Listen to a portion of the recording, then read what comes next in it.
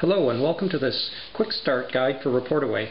In this video we're going to be learning how to enter the license key as well as set the basic one-time setting of the configuration options. Let's get started. To launch ReportAway, click on its icon. First time ReportAway is launched, you'll be presented with an end-user license agreement. You need to accept this to use ReportAway. It's normal for ReportAway to exit when the license agreement has been accepted. Let's restart ReportAway.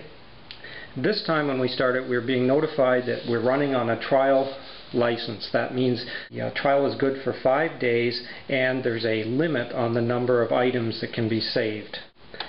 Now we're going to enter a permanent license key.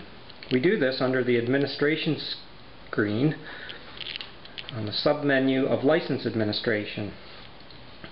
We click the menu key and enter registration key. Here we're presented with a screen where we can select the default value and paste over top of it a key that was provided by Asir Systems and save. And that's it. That license key has been accepted. Now we're going to look at some options. Again, on the administration screen, there's an options menu item. This is where the basic options are set for ReportAway. Here, you're able to set your employee name and number if that's relevant to your organization, the default currency you wish to use for expense reports, the report format can be comma-separated values or QuickBooks Intuit interchange format files. The date format can also be selected. The date format is important to match to the host upon which reports are being sent. Finally, there are 2 report recipient settings.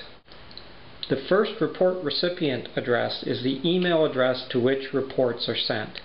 Enter the email address in this field.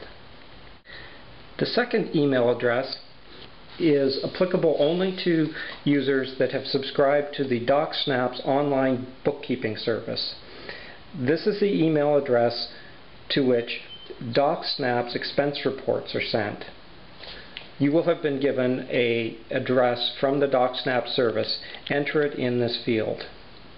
When you're done entering this information, save it. That concludes this video guide on Quick Start for ReportAway. Thanks for watching.